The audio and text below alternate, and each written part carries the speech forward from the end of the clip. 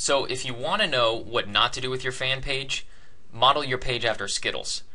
Send all of your new users to your info tab with all of this boring text, no pretty pictures, nothing, with a boring little image just of Skittles up here.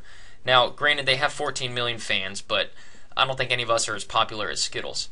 So if you want to know what to do with your fan page, take a look at Under Armour's page and tell me if you'd rather become a fan of Skittles or Under Armour.